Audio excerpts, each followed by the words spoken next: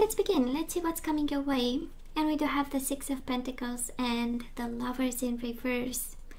So some unreciprocated love becomes reciprocated here, right? Six of Pentacles is quite an energy of I am giving back, I love you back, or that kind of energy, you know? I want to bring to the table exactly the things and the energies you bring. The Lovers in reverse and the Four of Pentacles. Well, actually, they hold on to you and they don't want to lose you, right? That's the Four of Pentacles. Of course, they might be guarded, you know, is somebody stepping back and saying, I might allow some time and space.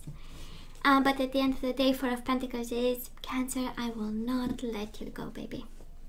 So the Lovers in reverse with the Five of Pentacles in reverse. That was rejection, and now they are actually doing something about it, right? It's opening lines of communication again, coming closer. Lovers in reverse with the Five of Cups in reverse again, overwhelmed by emotions and they want to take action. It's the energy, of course, of missing and longing. Now let's see the bottom of the deck for the overall energy at this time, the most important one. And what do we have? We do have the Knight of Wands. Cancer might be a Sagittarius in your life, right? And somebody at this point, Eight of Cups in reverse, the Knight of Wands, Aries, Leo, Sagittarius, and the Eight of Cups in reverse. Somebody walked away, was in kind of inaction mode, probably no communication either, with the Page of Wands in reverse. And now the Eight of Cups is all about I want back. I thought the grass was greener on the other side. Eight of Cups is kind of the energy of disappearing when everything was all right. It's like they had no reason to leave and yet they did. And you know, it's the energy of sorry guys, it's the energy of, but we have 8 full cups, where are you going, right? What more do you want? That's energy.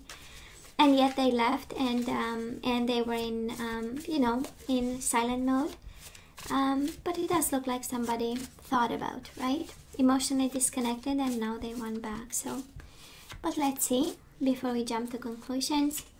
So we have past energies on your side, the person you are dealing with, and mutual. Let's have current energies on your side, the person you are dealing with, and mutual, and let's have the possible outcome. Ace of Wands in reverse, a delayed new beginning. Swear to God, is a lot of fire in this reading. Page of Wands, Knight of Wands, Ace of Wands. All of them in reverse. It's like, you know how it feels? It feels like a very explosive kind of energy, and then it stopped in its tracks, right? Ace of Wands in reverse is we started something, but it never went through. And there was a lot of sensuality and passion, and then it was, a standstill of some sort. We do have the Empress. This might be your energy, Cancer. This might be somebody intervening between you and your person. This is the mother of your children, the father of your children, somebody significant. And the whole connection came to a stall because of it. Two of Pentacles in reverse. Wanting to take a chance. So Cancer, let's see how this ties up. But boy, we have a passionate person probably tied up behind a closed door, behind some closed doors, so that they cannot come quickly. So let's see in the past, what do we have? We do have the Queen of Cups in reverse, and we do have the Four of Pentacles in reverse. And you know how it feels, Cancer. It feels like you had no chance, you had no choice but to let go, right? Four of Pentacles is the energy of holding on to a connection, a person, to that point that it prevents us from having an emotional, fulfilling life. You show up here in reverse, upside down, emotionally overwhelmed. There is a lot of sadness in letting go, right? That is, Cups in reverse is about frustration and anger, but it's also about sadness and disappointment.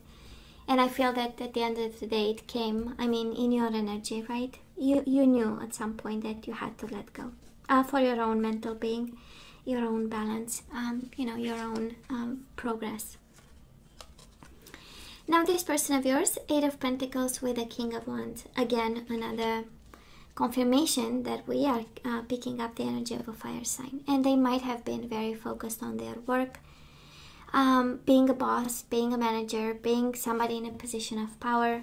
They were really focused on.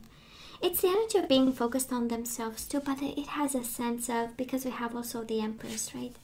And we have the energy of Wands, which is passion and career. I kind of feel, Cancer, that you might have had really somebody in your energy focused on making money, learning, honing a skill, and becoming, right? Becoming the King of Wands. And then mutual energies between the two of you. We do have the Ten of Wands in reverse and the Death in reverse, Scorpio energy. But this is about putting the burdens down and still having kind of unfinished business, right? This is not ending a connection properly.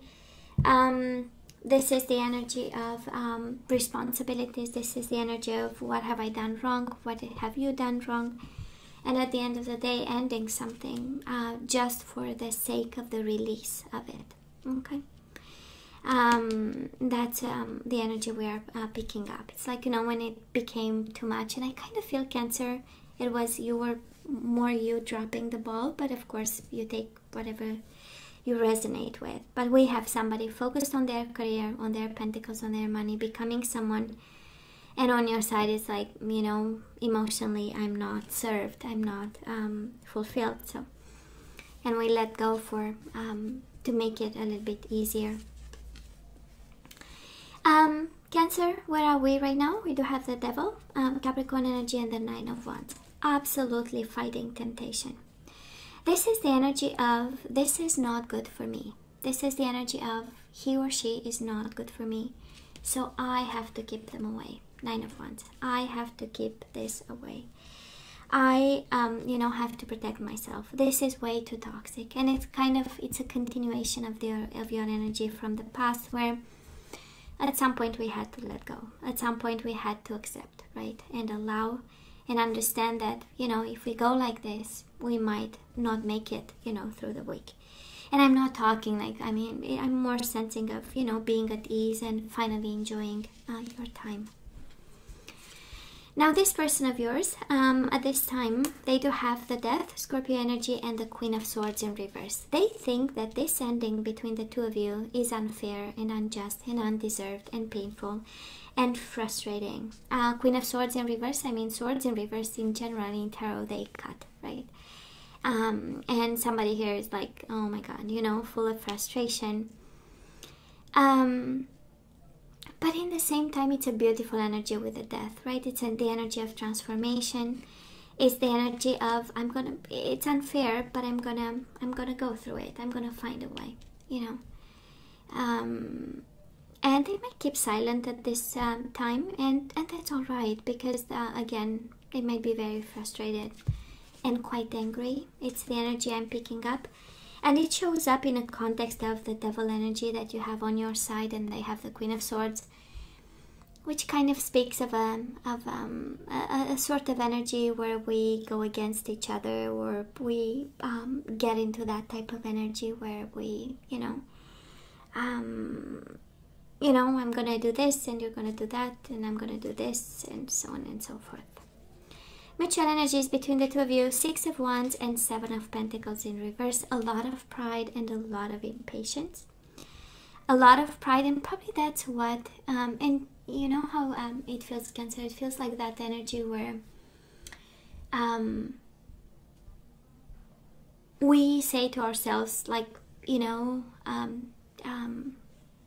empowering affirmations, right? And it's, I deserve more. I deserve better.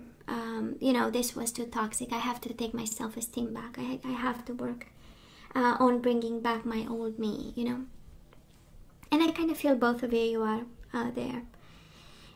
Six of Wands is the energy of, I have to take care of myself. I have to put myself first. It's all about me, right?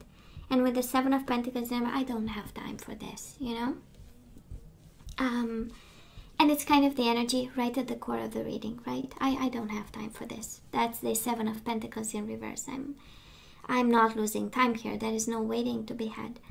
And Six of Wands is, look at me. I am the most important in this one. Well, it's a way of healing. No judgment there. It's a way of dealing with things. It's a way of recovering and putting yourself back. And it's interesting they are doing exactly the same. So let's see, energy is coming your way, and we do have the Queen of Pentacles and the Eight of Wands. Of course, we still have passion. We have things to say, but Eight of Wands in reverse is stagnation when it comes to communication, and Queen of Pentacles in reverse, it's again this energy of not extending much and feeling just a little bit like, you know what, for now I'm gonna keep my silence. And not a lot of movement, right? We are in expectation mode. For some of you, this is guidance, and the universe says with the Eight of Wands, no, don't do much about. How about you? How about you put yourself first in this situation? And please do not nurture a situation that doesn't require nurturing from you. That's a Queen of Pentacles in reverse.